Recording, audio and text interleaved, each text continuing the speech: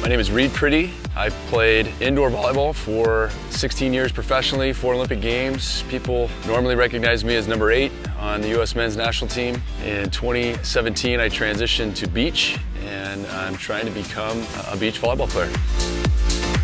I think initially transitioning to beach volleyball, you really don't know what you don't know.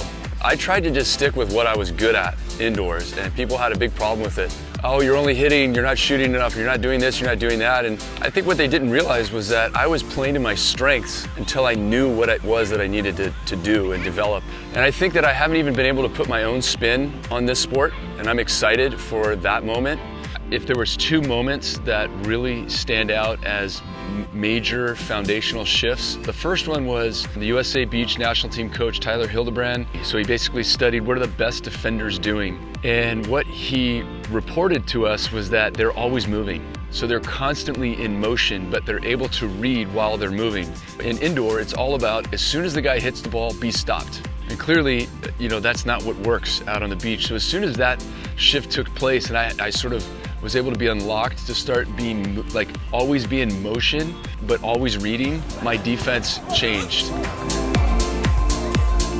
I think the other major thing that was important was when I partnered up with Theo.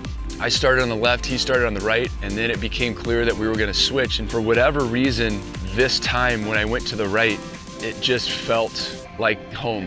Like that was where, the court was open to me. I feel very comfortable whether I'm hitting out of the middle or the right side or going back and hitting on the left. And I think what it did was help me to reset as a hitter. Instead of having all of these years and grooves of patterns that I would do on the left indoors, it was a complete new palette that I could actually use more of my creativity and vision versus just like, I'm seeing this ball, I've seen this ball 1,000 times and I usually do these few things. So I think those 2 shifts sort of unlocked a new part of my game, and it's been sort of building since.